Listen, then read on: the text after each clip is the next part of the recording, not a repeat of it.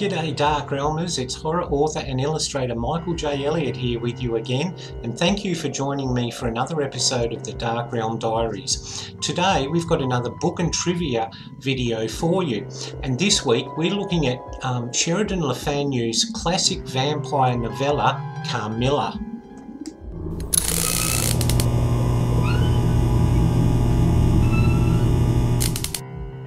Okay, Dark Realmers, now because we have usually a lot of information to try and get through on our videos, I've made a slight change and I've divided our videos up into three unique sections. Section 1 is about the author, Section 2 is about the book, and Section 3 is about the movies and the other adaptations that the book went through. So let's start with the first section, and that's all about the author.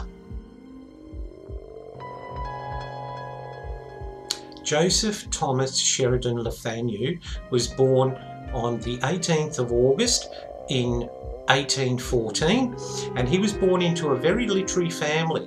His grandmother and his great uncle were both playwrights. His mother was also a writer, and his niece, Rhoda Broughton, went on to become a successful novelist. Now, he had an elder sister and a younger brother, and his younger brother William complained to their father, who by the way was a minister in the Church of Ireland, and he complained that they weren't really learning anything from their tutor.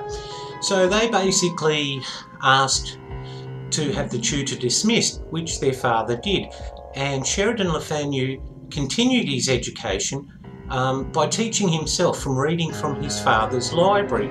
Now, he went on to study law at Trinity College in Dublin in 1839, but the interesting thing was he never actually practiced law, even though he was called to the bar in 1839.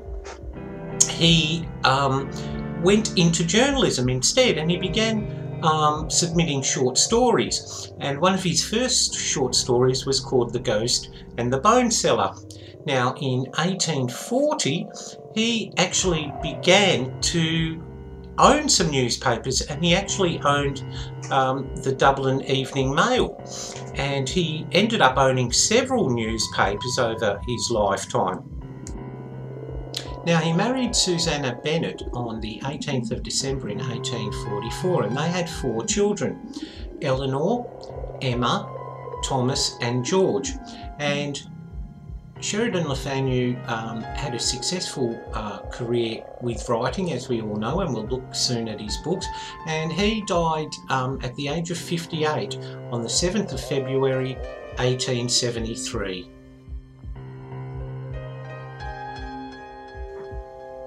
Now, Le Fanu wrote many short stories, but his 3 most famous works are Uncle Silas, The House by the Graveyard, and of course Carmilla. Now, Carmilla has a number of claims to fame. First off, it's one of the very earliest examples of vampire fiction. Secondly, it also has a female vampire. And thirdly, it predates Dracula, that's Bram Stoker's Dracula, by a massive 26 years. So you can see why it's become such a classic of the gothic genre.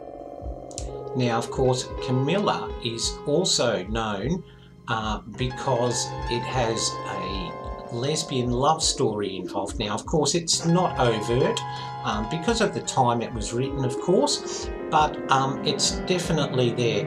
And the novel tends to show the love between Carmilla and the protagonist Laura as just a very intimate sort of friendship. You know, there's nothing, you don't read anything sexual there, but in one passage Laura actually wonders herself whether Carmilla is wanting something more from her in terms of their friendship.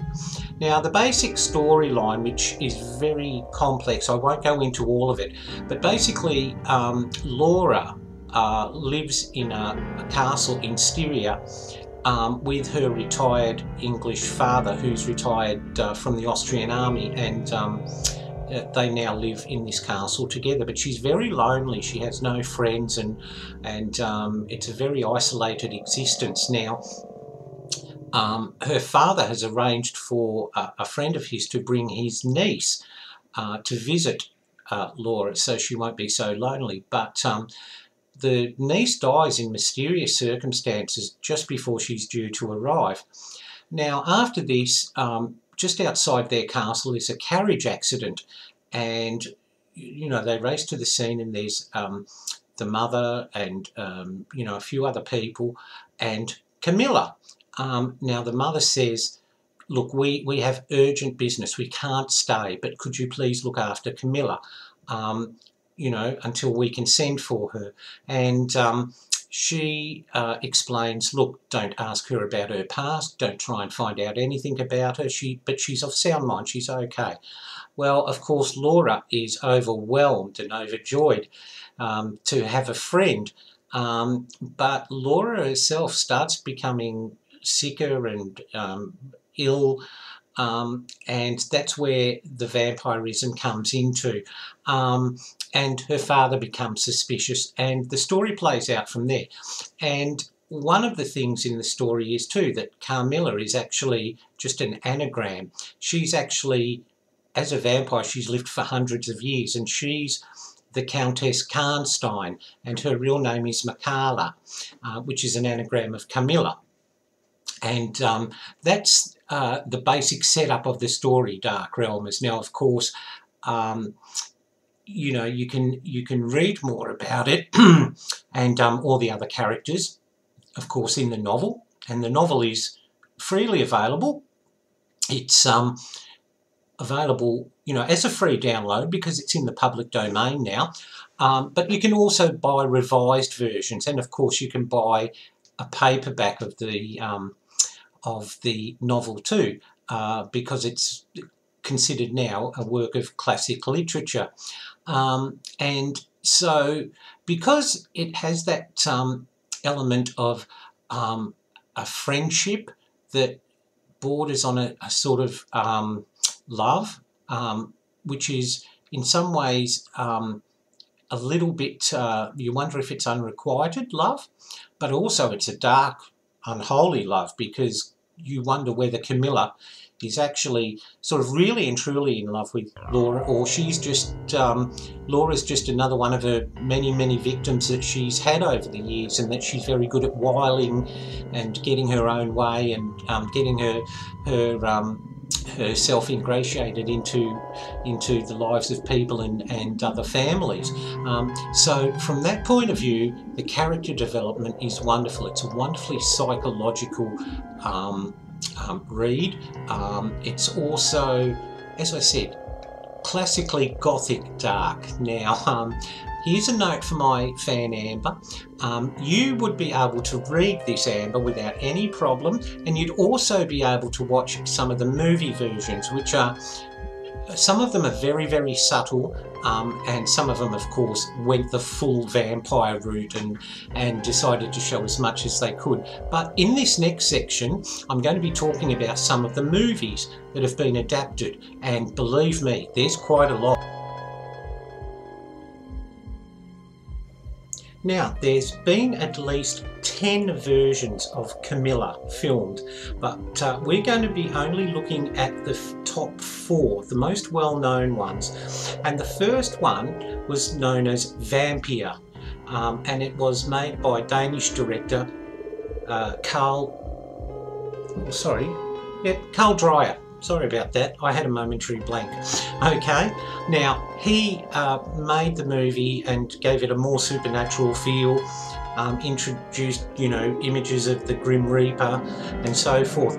But the biggest change he made was he deleted any and all references to lesbianism or sexuality. Now, you have to remember at the time too, Dark Realmers, that even though, you know, European cinema was far more advanced in terms of, you know, experimentation and what they would attempt and get away with.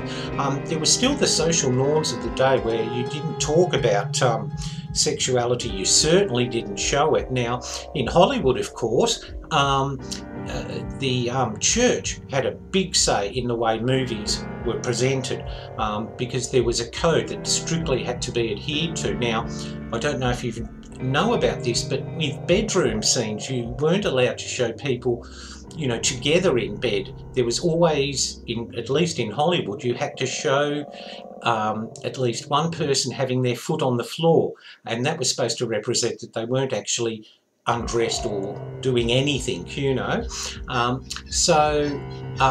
That one concentrated more on the vampirism which was behind Carmilla itself. Now, another well-known version was one that was directed by Roger Vadim in 1960, and it was called Et mourir de plaisir, which translates as "and to die of pleasure," but it was actually released worldwide as Blood and Roses.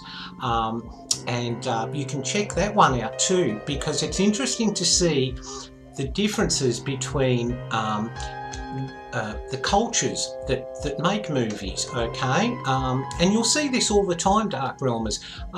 Hollywood has got a tradition of remaking films from Britain and Europe and so forth, and it's interesting to see how one culture approaches a movie and so forth, as compared to the original country where the movie was made.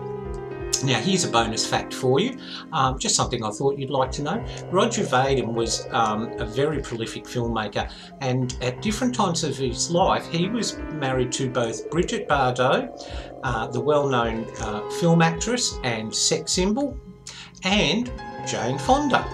And this movie is very, as you can imagine, it's very surreal, it's very dark, but it's got that wonderful French take on things like you know, sex and sexuality, and it's probably, you know, more a little on the erotic side, you know, which isn't to say it doesn't follow the story very well, but that's one to check out for yourselves, Dark Realm. Now, the next version to hit the screen came in 1964, and it was an Italian version called hang on, how do I say this? La Cripta El Incubo, which probably makes me sound more Spanish than anything else, so I do apologise for that, Dark Realmers, hey, sorry. But basically that translates as Vault of Horror. Christopher Lee obviously is the star of this film, and he has a number of Italian co-stars. So it's interesting if you compare Roger Vadim's version and how he approached the story of Carmilla compared with the Italian version. And it's interesting to see how two different European filmmakers can take the same subject and weave it and change it and make it very much their own project. Now, you'd expect that classic British movie company Hammer to make their version of Carmilla, and you'd be right. They did make a version called The Vampire Lovers in 1970, and it starred Ingrid Pitt as Carmilla and Madeline Smith as Laura. And in this movie, they very much play up and make a lot of references to the Countessa Karnstein link, which is present in the book. And they went on to make a few more vampire movies that actually had this link to Countessa Karnstein and the House of Karnstein, and so forth. So it was, although they weren't sequels by any means, they were more standalone films, but they tried very hard to show that Carmilla may be part of a larger sort of dynasty of vampires, if you like, okay? And of course, like most of the classic old Hammer films, you can get that on DVD today, Dark Realmers. It's wonderful. Now, before I end this section, Dark Realmers, I just want to tell you about a version that I saw right here on YouTube. And like all the others, it was totally different from each of the ones I've mentioned today, because this one was set in America just after the Civil War. And it starred Meg Tilly, and Roy Dotrice played her father. And the best part was that it was also starred the wonderful late Roddy McDowall. And this one was different in the fact that the carriage accident, Roy Dotrice, Laura's father, checks and finds they're all dead apart from Camilla. So, they have to, put the bodies in crates and so forth, and Camilla stays with them. Now, pardon me. It's while she's there that we get to see that there's something, a little bit creepy about this version of Camilla. She never eats, she sleeps long time during the day, and she strangely sort of always tends to feel sick at mealtime, so she never eats. And of course we all know what that means. Well, there's a theory going around that the people in the South, now it's not sort of really mentioned whether they mean the South, as in the South States of the USA, or just the South of the area where they're living, people are suffering from this very unusual plague. Well, of course, we know it's not a plague, it's actually vampirism. But into this comes the wonderful Roddy McDowall, who instantly suspects that Camilla is a vampire. But he's not the only one. They have a wonderful housekeeper, and she's very much into perhaps, not really explained, but perhaps African magic or whatever, because she's a negress, and she attempts to sort of protect Laura by placing charms and beads around her door, and she ends up suffering the wrath of Camilla, and that's quite a scary scene, Dark Realmers, because Camilla sort of summons or turns herself into a horde of bats that just basically bite her to death. Okay, and that's a wonderful take on the story. It sticks very much to the original story, with a few embellishments, of course. But you can watch that one right here on YouTube, and if you have enjoyed, or you've gone and found out all the other versions I've mentioned to you, don't forget, check this one out too, just to nicely round out your sort of movie feast, if you want to call it that. Okay, Dark Realmers, thank you so much for joining me. That's it for our look at Camilla. Thank you so much for being part of it. I hope you like the new background. It's not permanent. I haven't found one I really like, but hey, it's a lot more interesting than you having to stare at my Daleks and my Marvel figurines, okay? Well, I think so anyway. Okay, well, I hope you've had fun and learned a few things. I certainly learned a few things researching this one for you, and I love looking through classic literature because there's some wonderful examples from the world of horror there. Okay, well, as I said, if you've enjoyed this, please hit the subscribe button, because we have some wonderful content that we love sharing with you, and we upload the Dark Realm Diaries every Friday. That's every Friday Australian time. So for people in North America and the Northern Hemisphere, that's on a Thursday. Okay, now if you have liked our little presentation today, please hit like, and also feel free to leave a comment, because I love hearing from you and what you thought of each particular video and what you'd like to see yourselves, okay? So that's it from me, author Michael J. Elliott. Thank you so much once again for watching, and as I always say to you at the end of every episode, Dark Realmers, stay in the light. Bye for now.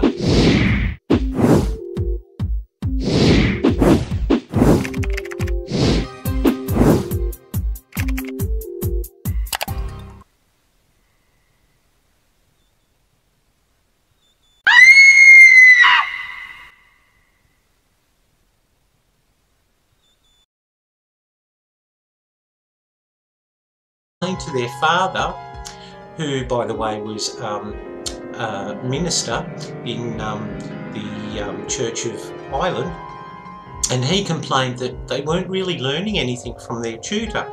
So they basically asked to have the tutor dismissed, which their father did. And Sheridan Le Fanu continued his education by teaching himself from reading from his father's library. Now, he went on to study law at Trinity College in Dublin in 1839. But the interesting thing was, he never actually practiced law, even though he was called to the bar in 1839. He went into journalism instead, and he began submitting short stories. And one of his first short stories was called The Ghost and the Bone Seller. Now, in 1840, he actually began to own some newspapers, and he actually owned the Dublin Evening Mail, and he ended up owning several newspapers over his lifetime. Now, he married Susanna Bennett on the 18th of December in 1844, and they had 4 children: Eleanor, Emma, Thomas and George. And Sheridan Le Fanu had a successful career with writing, as we all know, and we'll look soon at his books. And he died... G'day Dark Realmers, it's horror author and illustrator Michael J. Elliott here with you again, and thank you for joining me for another episode of the Dark Realm Diaries. Today we've got another book and trivia video for you, and this week we're looking at Sheridan Le Fanu's classic vampire novella, Carmilla.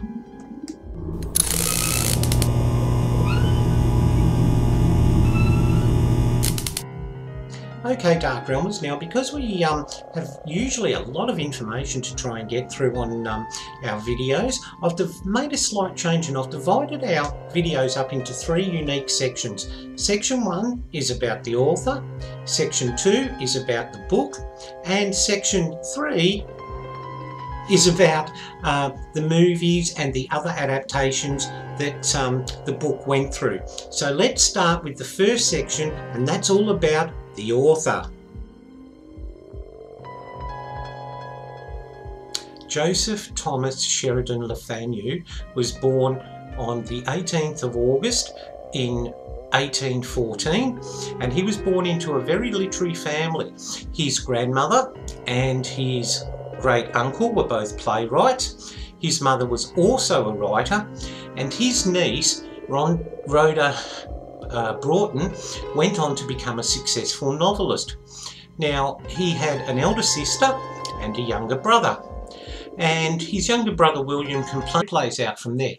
And one of the things in the story is too that Carmilla is actually just an anagram. She's actually, as a vampire, she's lived for hundreds of years, and she's the Countess Karnstein, and her real name is Makala, which is an anagram of Camilla. And that's the basic setup of the story, Dark Realmers. Now, of course, you know, you can read more about it and all the other characters, of course, in the novel. And the novel is freely available. It's available, you know, as a free download because it's in the public domain now.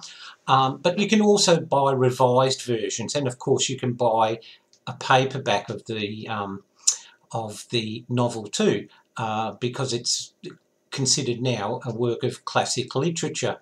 And so, because it has that element of a friendship that borders on a sort of love, which is in some ways a little bit, you wonder if it's unrequited love, but also it's a dark, unholy love, because you wonder whether Camilla is actually sort of really and truly in love with Laura, or she's just, Laura's just another one of her many, many victims that she's had over the years, and that she's very good at wiling and getting her own. At the age of 58, on the 7th of February, 1873.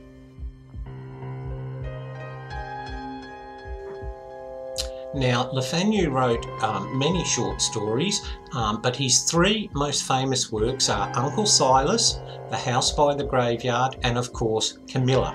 Now, Camilla has a number of claims to fame. First off, it's one of the very earliest examples of vampire fiction. Secondly, it also has a female vampire. And thirdly, it predates Dracula, that's Bram Stoker's Dracula, by a massive 26 years. So you can see why it's become such a classic of the Gothic genre.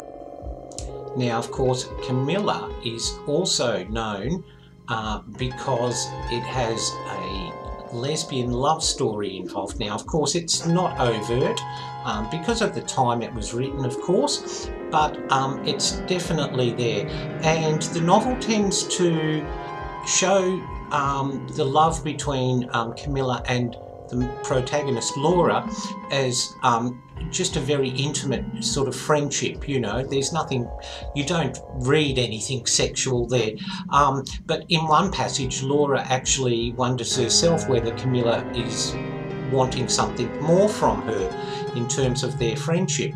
Now, the basic storyline, which is very complex, I won't go into all of it, but basically Laura lives in a castle in Styria with her retired English father, who's retired from the Austrian army, and they now live in this castle together. But she's very lonely, she has no friends, and it's a very isolated existence. Now, her father has arranged for a friend of his to bring his niece to visit Laura, so she won't be so lonely. But the niece dies in mysterious circumstances just before she's due to arrive. Now, after this, just outside their castle is a carriage accident, and you know, they race to the scene, and there's the mother and you know, a few other people and Camilla. Now, the mother says, look, we have urgent business, we can't stay, but could you please look after Camilla, you know, until we can send for her. And she explains, look, don't ask her about her past, don't try and find out anything about her, but she's of sound mind, she's okay. Well, of course, Laura is overwhelmed and overjoyed to have a friend, but Laura herself starts becoming sicker and ill, and that's where the vampirism comes into, and her father becomes suspicious, and the story